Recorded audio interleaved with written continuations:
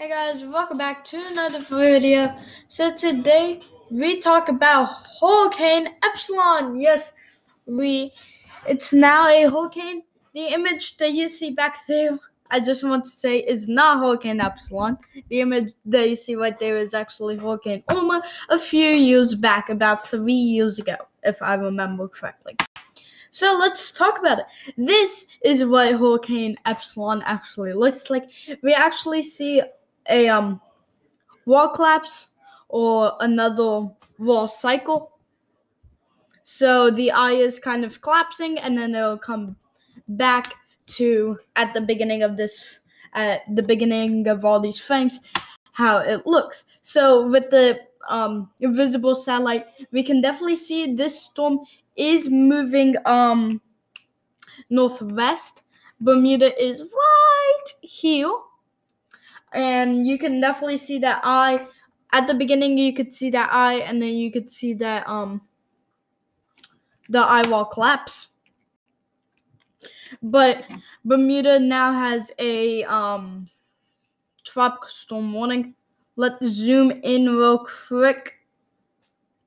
We see tiny specks of red, like so small specks of red, right around the edges, but it still looks like an afro.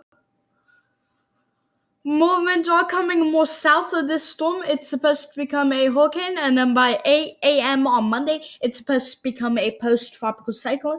And then whenever, due to that, the jet stream is going to be picking up this storm from 8 a.m. on Saturday to 8 a.m. on Monday. So it's just going to pick up the storm with the jet stream and then strengthen the storm. So maybe it could possibly even be a major hurricane.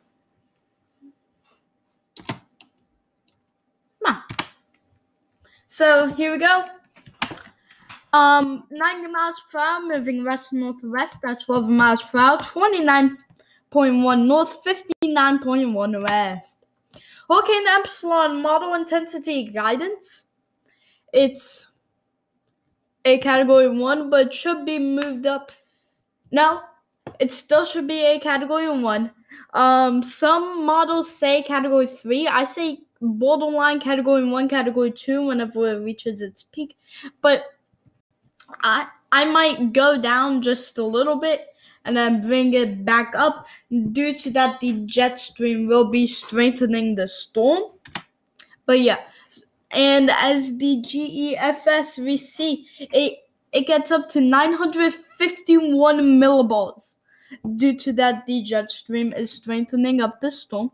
969 millibars, in 72 hours, 965 millibars in 96 hours, and in about 120 hours, 965.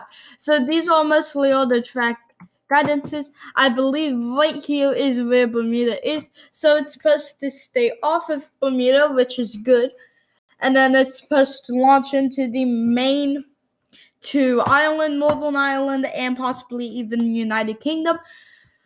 So one portion of United Kingdom is going to be affected. If you did not know, Bermuda is a portion of United Kingdom. England, United Kingdom, I don't know the difference.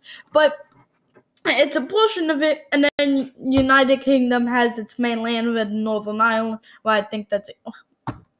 I don't know England, Northern Ireland geography, but let's just move on over.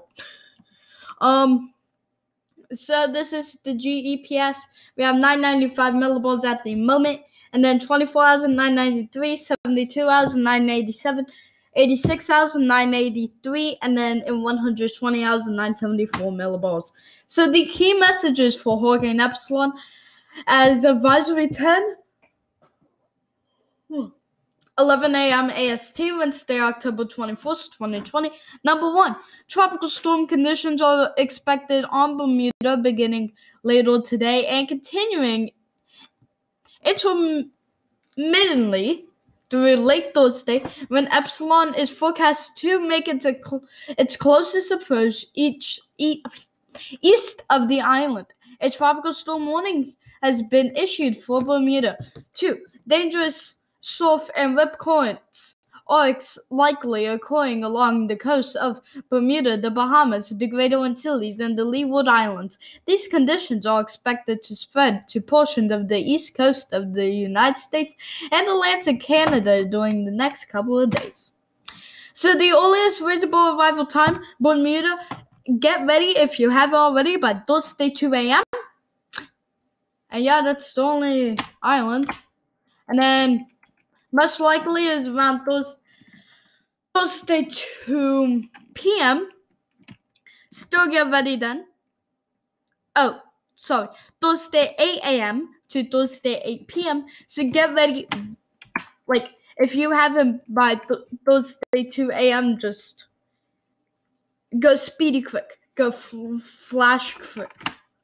But tropical storm force wind speed probabilities, Bermuda is in the 30 to 50, so actually downgraded than what it has been. Portions of Canada are in just 5 to 15. Bermuda is not in the 58 winds and or the hurricane force winds. So guys, I think I have to end it here. Make sure to leave a like and subscribe. Also hit that notification bell so you get notified when I create another video.